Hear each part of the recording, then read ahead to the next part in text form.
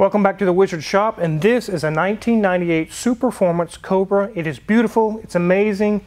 Let's take a look at it.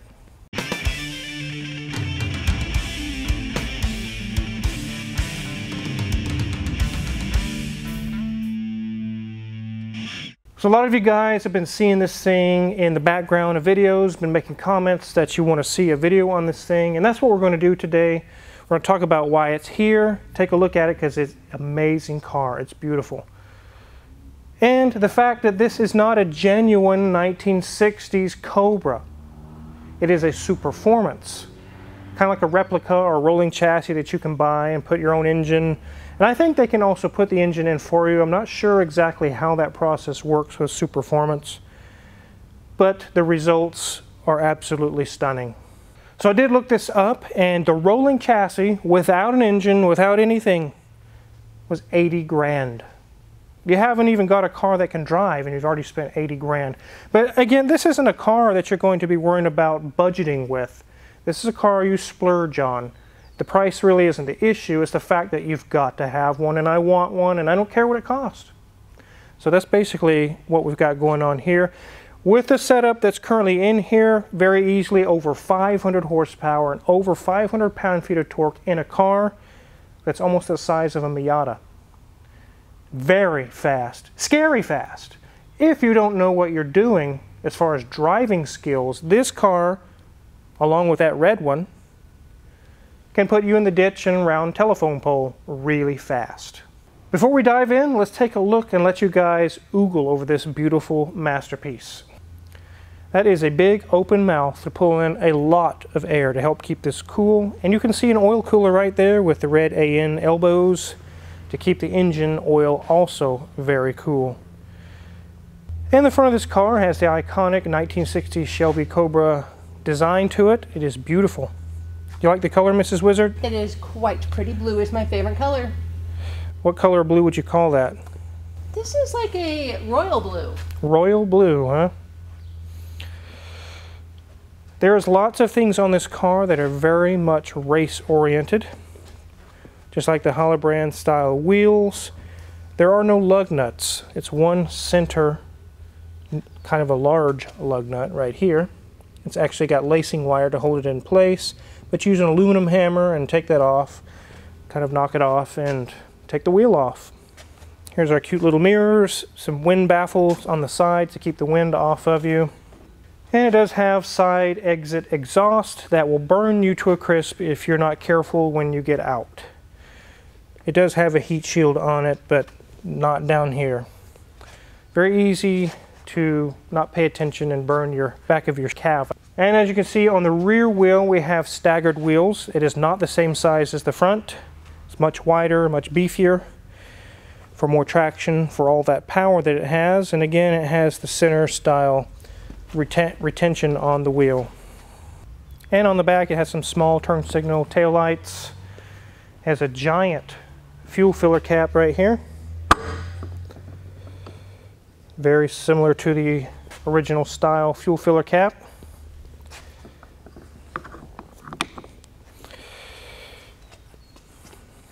No scratches, no dings, nothing's going on with this car, and we are definitely keeping it that way while it's in the shop. Just like the Dodge Viper over there, it doesn't have door handles out here. It has to be done on the inside with this little handle. Caution, hot exhaust, just like we just talked about. They're trying to tell you again, please don't burn your leg.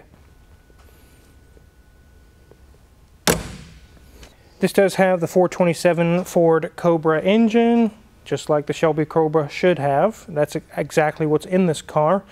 And speaking of the 427, let's go ahead and open the hood.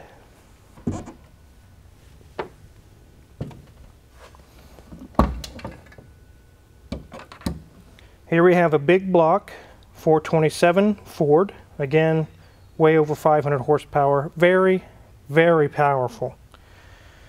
This has a standard carburetor on it, just like the old days with electric choke and everything. And amazingly, both of my techs, Danielson and Magic Mike, didn't really understand how to operate one as far as cold start procedure. And I don't blame them, they're young. This is before their time. This really wasn't what they're trained to mess with as far as the carburetor, and that's where the car wizard comes in. But let me demonstrate how you start one of these cars. Just with any car that has a 4-barrel, an electric choke, or even just a standard style choke, the first thing you do is a full depress of the gas pedal all the way down, and then you let go, just like so. What that does is squirt a little bit of gas into the throat of the carburetor, and it also sets the choke. Okay, I'll go ahead and start it.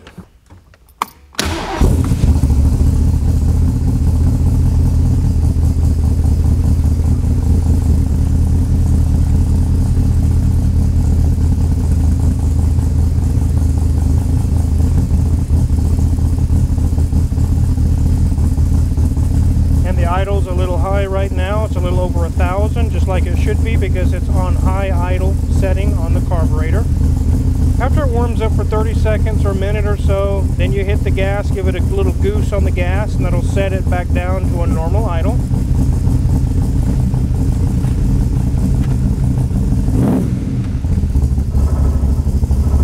And now you notice our idle is around 800. This thing sounds amazing.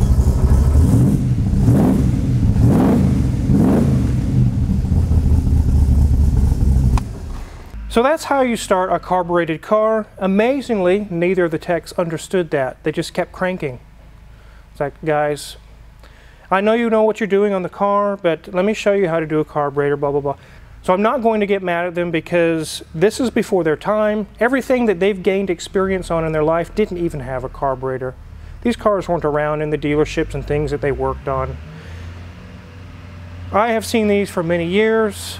This is, when I was younger, this was still on the road, this type of stuff, so I fully understand it. But this thing does sound amazing. The engine's cold. I didn't wrap it out to $5 or something crazy. I gave you a little goose and let you guys hear it. And when it came in, the choke was not set up properly. That was something that the customer actually asked us to do. I set the automatic choke and the high idle settings. Everything is dialed in perfectly now. The next thing we were going to do is the valve cover gaskets. We are waiting on the gaskets to show up, but this is a 2-piece set. It actually has a spacer, an aluminum spacer, and then another set of gaskets for the actual valve cover itself that says Cobra on it. So let's let Mrs. Wizard give you guys a quick tour of the really tiny interior. Well, ladies and gents, this is a very tiny, tiny interior, and it seems counterintuitive, but you almost have to be tall to get into this car without touching the tailpipe that was just there, which is kind of hard when you got to get through a very, very tiny little door. But nonetheless, if we look here, we start at our gauge cluster, which spills over halfway across our dash. So here we are at our gauge cluster, and you'll see that we've got some important ones right away. We've got our oil temperature, our water temperature, and then our tachometer.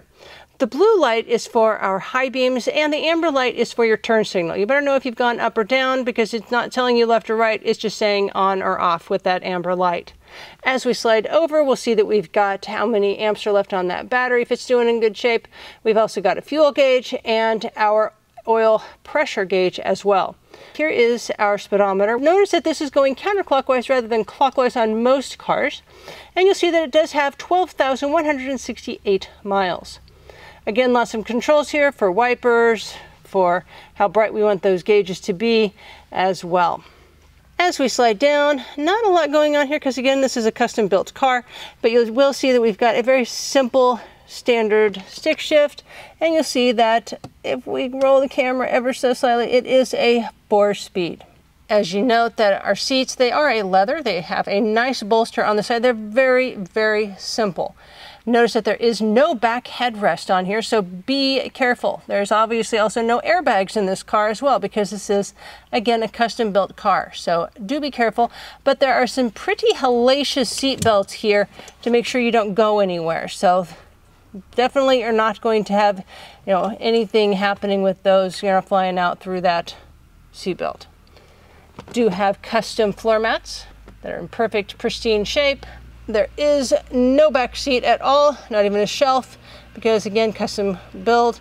But we do have a fire extinguisher right here ready for us if we were to happen to need it. We do have our rear view mirror is located here on the dash, not up on the glass. So that is definitely an interesting part. And being that it's such a short little car, there's not much difference between putting it here or putting it there. So it's not much difference there. And we do only have the one side mirror. The other side does not have one. But again, not having a top on this car at all provides you with an insanely wide view around the car. There's no major posts, pillars blocking your view, so having no mirror on that other side definitely is not going to be a problem. Looking at the steering wheel one last time, you'll see that we've got our Cobra symbol in the center, and again, as I mentioned, there's no airbag, but it does have a very nice wood steering wheel. So enough of this interior talk, let's get this up in the air.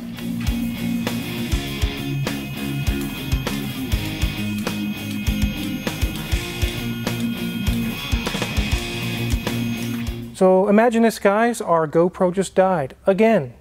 Is there a good GoPro out there? Do they all overheat and die? Hoovy has the problem all the time. The film crew with car issues has it all the time. I don't know, they're trash. But hey, let's start with the car. This is an oil cooler, and we have a nice scoop here that allows the air to deflect right through the oil cooler and down. Nothing's leaking there. If it was, that would be a nice area to look to make sure it's dry in here. It's nice and dry. Check our wheels out. Brakes are good. Our coilovers are nice and dry. Nothing's loose there. Sway bar link is good. Here's our radiator core support. Just a little strap of steel here. Everything's nice and dry there. Here's our steering rack, which is a standard manual steering rack. It does not have power steering. But you don't need power steering on a light car like this. Our coilovers are nice and dry. Brake pads are nice and thick. Nothing loose there. Nothing leaking from the brakes. Here's the front of our engine. Got the harmonic balancer. There's our oil filter, which is remote. It's mounted separately from the engine in line with the oil cooler. Here's our Canton oil pan. Nice and dry. It was kind of wet earlier from the valve cover gaskets, but we cleaned it off while we were investigating, and we did confirm it was the valve cover gaskets leaking, which you can see. You can see the blue colored gasket. It's actually leaking oil out of it currently.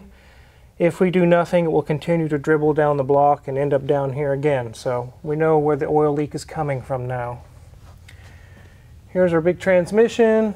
Everything's nice and dry there. Nothing that we need to do there. Here's a tiny drive shaft here, Mrs. Wizard. Wow, that is itty bitty. It is short and girthy. U-joints are good on it. Here's our big beefy differential here. Nothing's leaking. Here's our CV boots, which are nice and dry. Brakes are nice and thick, and our coilover is also nice and dry. Our sway bar link is good as well. Nothing loose there. Here is a fuel filter, Holley. The fuel to filter our fuel going up there. Nice thick brake pads. It looks, let me see. So we do have a small seepage coming from this CV boot. It doesn't need to be replaced. It just needs the clamp tightened or replaced there on the end, and that will take care of that. And luckily it has not leaked hardly anything out, so that's good. Here's our big fuel tank, which is basically the back half of the car. And the nice, very wide tires in the back for traction. But other than the few small leaks we found, there's nothing serious to speak of. You can tell this thing was designed for raw power in a small package. Let's go ahead and get this thing back on the ground.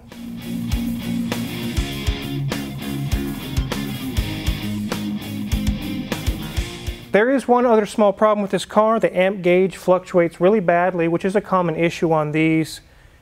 The alternator's putting out amps. Everything's working properly, just the gauge is measuring it wrong. We've got a new gauge ordered. As soon as it comes in, we'll get that installed. Also, we'll get the valve cover issue taken care of with the leak. The bill on this is not going to be very high, a little over $1,000. We'll get everything taken care of. This car could easily be much higher than that, but luckily this customer doesn't have a giant bill. I think they just bought this car. They want to get the few things sorted out and then get it home and enjoy it, so it's very understandable. There are a lot of things on this car that you could get just standard parts, like the DuraSpark ignition controller. That's not fancy, that's not special. They used that all the way back in the 70s on Ford trucks or cars. There's lots of parts and pieces on this car that are just standard parts and pieces. All the gauges you can order. Switches, things that, there's not special Cobra only items, but there are some items that would be Cobra only, like the valve covers, the steering wheel, different various things on this car. It is extremely fast, it is extremely cool, and we'll get these few items taken care of and get this back to the customer. But I know you guys wanted to see a video on it and check this thing out. It is a glorious, beautiful car. Very powerful, very, very amazing.